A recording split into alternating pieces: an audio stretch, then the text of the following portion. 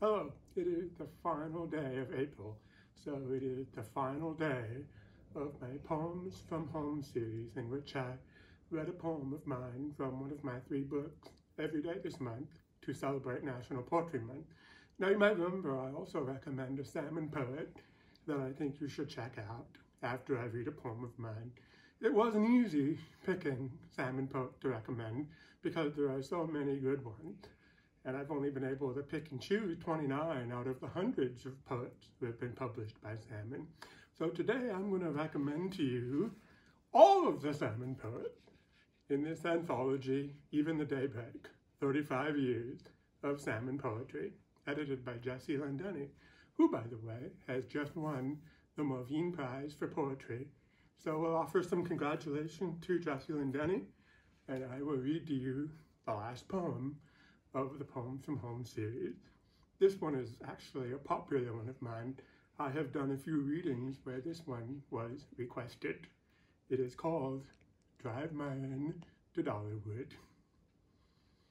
Drive my urn to Dollywood in the backseat of Aunt Lou's ice cream white 1975 Lincoln Continental. Drive slow. Follow the scenic Kentucky byway through Mudlick. Pass the grassy old drive-in theater just before the Tennessee state line. Roll through Livingston and crooked Overton County, where I sat one July afternoon in a crowded second-floor courtroom with broken air conditioning. A fat, sweaty jade said, "Land sakes alive," and dismissed me after 20 minutes. Go the Weirs Valley route. Beat traffic the back way into Pigeon Forge. Stop in Sevierville. Take a picture of my urn bound on the head of the bronze Dolly Parton statue.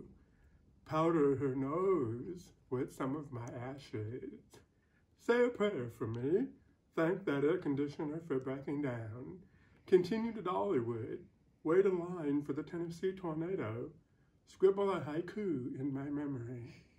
Then sit in the very last row of the roller coaster.